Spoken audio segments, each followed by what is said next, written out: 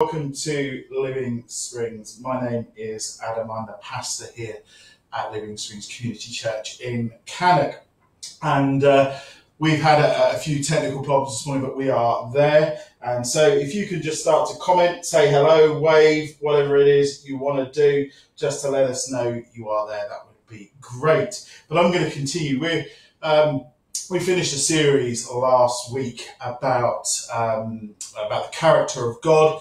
And it was a great series, but we didn't really address in the last couple of weeks what's been happening in the world around this pandemic. And this morning I want to do that. I want to take this opportunity to talk about that. We're going to have a short message. It's called Separated, Scared and Strong.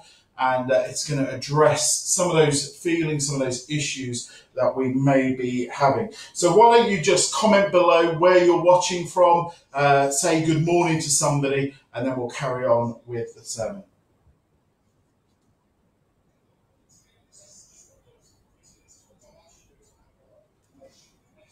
So it's great to see many of you commenting there this morning already. So good morning to you all.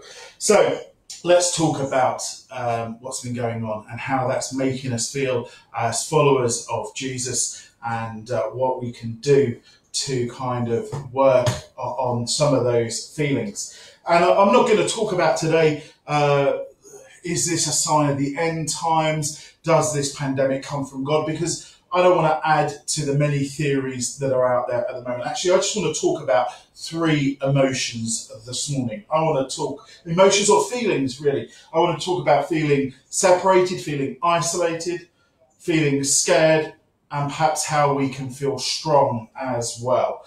And so these are going to be interesting things for us to look at and to talk about this morning. So I am certain that many of us are feeling separated. We're feeling separated from loved ones at this difficult time. Many of us will have parents that we can't go and see, that we can't visit at the moment. We have got children maybe who are growing up and who are in different parts of the country. I know many of us have friends and relatives, and some of us have children working in London, and that's very concerning. Perhaps we have close friends that we would normally like to drop in on and say hello and have a coffee with and chat to, and we can't do that. Perhaps some of you are even missing work colleagues, and why don't you give them a shout out while you're on this live stream? So if you work for the council, say, just thinking of all the guys at the council or whatever, but you could do that. And perhaps we could pause for a moment and just list some of those people that we are missing. Just think about some of those people that we are missing. Then we can pray into those situations. You know I'm missing seeing my parents, seeing Ruth's parents. I'm missing being able to come out and see many of you face to face. And it's making everyday life more difficult. Why don't you just comment on that now? But also for those of us that are Christians, we are struggling that we can't gather together, that we can't do the thing that we would do normally as a group of believers. Hebrews chapter 10, verses 24 to 25 says, "And let us consider how we may spur one another on toward love and good deeds, not giving up meeting together as some are in the habit of doing, but encouraging one another, and all the more as you see the day approaching." You know, we are encouraged, we are instructed by the scripture to gather together. But also scripture tells us that we have to follow the instructions of our rulers. Romans 13, 1 to 2 says, "Let every person be subject to the governing authorities, for there is no authority except from God, and those that exist have been instituted by God. Therefore, whoever resists the authority resists what God has appointed, and those who resist will incur judgment." So we need to listen. We need to respect what our politicians are telling us to do. And we've just got a cat that's about to leap and knock the camera flying, but she's She's managed to avoid it. That was quite alarming for us there. The joys of live streaming. So we need to respect what our authorities are telling us to do. We need to follow their instructions, however hard that is. And I know some of us will have made mistakes over the coming week, over the weeks, as we look to adapt to this form of lifestyle. But we need to follow their instructions. It's not a lack of faith on our part. We need to do what we are told to do. We aren't saying that God can't protect us, but we are setting an example. We are being good Christ followers. So rightly, we can't gather at the moment. Through technology, we can stay connected, thankfully.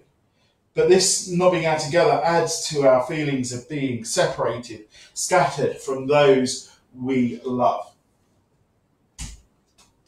But we are not alone. We're not alone in the earthly sense. We have people that care for us. We may not be physically with them, but video calling, technology, all of those things allows us to stay in touch. But Jesus promises us a helper. John 14 verses 15 to 16 says, "If you love me, you will keep my commands, and I will ask the Father, and he will give you another helper to be with you forever." The Greek word translated helper in my version of the Bible, in my translation of the Bible, is parakletos, which can also mean a strengthener, an ally, a friend. This helper will be with us forever. Let us pause for a moment and just think about some of these definitions. Helper. The Holy Spirit can help us see things properly, to resolve issues, to work through difficult things. How many times have we tried to sort things out ourselves, to look at things and them not work, only then to maybe look at it with fresh eyes and get a prompting from God to say, this is how this has worked. If that's happened to you, comment about it. Let's have a conversation about it. So the Holy Spirit is there to help us deal with things. The Holy Spirit is our strengthener. He will give us strength. When we are weak, he will give us the strength to carry on. I think that's a verse from a song, or very close to a verse from a song. I'm not going to sing it. I think it's from Lean On Me, but who knows? I'm not sure. But the Holy Spirit is a strengthener. We have an ally. And how much do we need an ally now? Many of us will be self-isolating or being at home, being locked down, being told to be at home with kids. And when you are holding the line, speaking the truth, dealing with cooped up relatives, you need an ally in the Holy Spirit, don't you? You need him to say, you're doing the right thing. This is what you should be doing. And we have a friend. Simple's really to steal a catchphrase. We have a friend in the Holy Spirit. When we feel lost, when we feel alone, when we feel separated, we have a friend who will be with us always. You know, when we mess up, that friend will be with us. When we do things wrong, the Holy Spirit will be with us. He won't desert us. He won't run away from us. He won't leave us alone. So however separated, isolated we may feel, and they are genuine, real feelings. Don't think I'm being critical at all. We are not alone. God is with us. Always. God is with us. And when you have those moments, and they come in the dark of the night, don't they sometimes, then just remember that God is with us. Let's just move on to our second feeling, second emotion this morning. We feel scared. And that is natural at this time. Many people are scared, scared of the unknown, scared of an illness that they can't see. Alongside being scared, we're feeling uncertain about our future, uncertain about our work circumstances, uncertain about how we're going to earn money to get through this difficult time. You may have been laid off, you may be waiting for the government schemes to kick in, you may have had to apply for universal credit, all of these things, and we feel uncertain. Being scared is made worse by being isolated, by being separated. But we are not alone. The following verses should encourage us. 1 Peter 5 verse 7. Casting all your anxieties onto him because he cares for you. Peter is writing here that we should be casting all of our fears onto God, onto Jesus, because he cares for you. Vital. We can hand our worries and our fears to God and say, here you are. He cares for you. Psalm 56 verses 3 to 4 says, when I am afraid, I put my trust in you. In God, whose word I praise, in God I trust. I shall not be afraid. What can flesh do to me? What can flesh do to me? I shall not be afraid. In God I trust. At this difficult time, when we are scared, when we have those moments of genuine fear, we need to put our trust in God. I saw this quote on the internet the other day, and I really wish, I don't know, it wasn't attributed to anybody. But it says, when fear knocks on your door, send faith to answer. Let me repeat that. When fear knocks on your door, send faith to answer. We need to answer our fears with our faith in God. We looked a few weeks ago at the characteristics of God and how he is faithful to us. And I encourage you, if you've missed any of those messages, we are rapidly building a YouTube channel and putting all of our messages that we can on the website. So go back and listen to it, how God is faithful to us. So as we are scared, know that God is with you. God is with us. God will strengthen us. And that takes me on to our third emotion. And perhaps this is one that is alien to you. Perhaps this is one that is that you think, how can I be at this time? We can be strong. May I dare to say we need to be strong. Philippians 4 verse 13 says, I can do all things through him who strengthens me. Deuteronomy 31 verse 6 says, be strong and courageous. Do not fear or be in dread of them, for it is the Lord your God who goes with you. He will not leave you or forsake you.